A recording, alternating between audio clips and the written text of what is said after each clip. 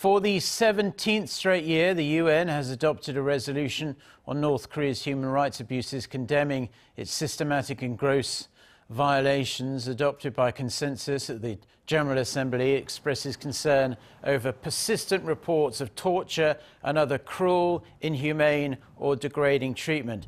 Also calls for the North to shut political prison camps and to work with international bodies to ensure delivery of COVID-19 vaccines. The North's ambassador called the resolution a serious violation of the regime's sovereignty, insisting the accusations are false.